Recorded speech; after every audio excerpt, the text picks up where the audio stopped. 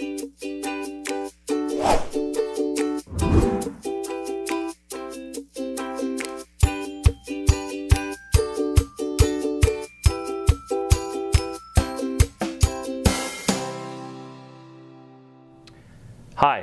I'm Kent Hatcher, Certified Ergonomist here at Humantech. In this month's issue of our Ergo Accelerator, I wrote a piece on ergonomic handles. The reason that I wanted to do this was because there's still an overuse of the term ergonomic to describe handles out there in the marketplace. Unfortunately, there's no governing body that controls the use of the term ergonomic. So it gets applied in a lot of different situations. So what I wanted to do today was to show you some practical real-life examples on how to apply proper hand tool selection guidelines. There are three main pillars of hand tool design selection criteria, and these hold true for both power tools and for manual hand tools. The first one would be handle length.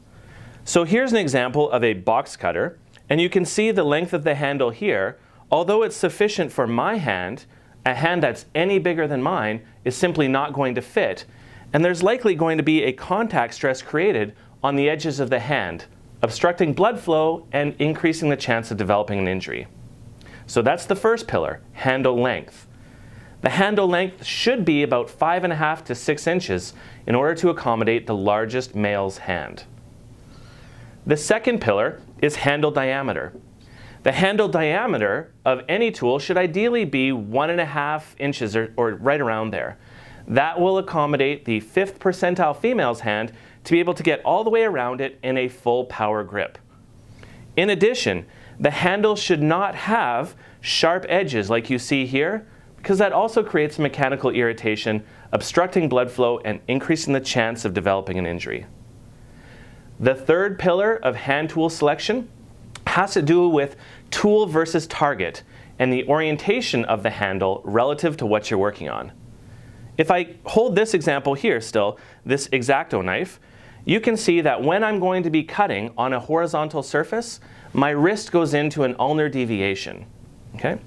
The same thing for these garden shears here. If I'm cutting on a flat surface, you can see the awkward posture that my right wrist goes into. Ideally, when we're talking about tool versus target, there should be the ability to keep your hand in the handshake position, right? So you can see in this particular tool, this is a nice gardening tool, the handle length is appropriate, the handle diameter is appropriate with no sharp edges, and it's oriented to keep the wrist in as neutral a position as possible when working in the yard. So there you have it. Those are the three main pillars. That's the dirt on hand tool selection guidelines. If you are able to get a grip on these selection guidelines, you will have no trouble at all selecting the right hand tool. I'm Kent Hatcher. Thanks for watching.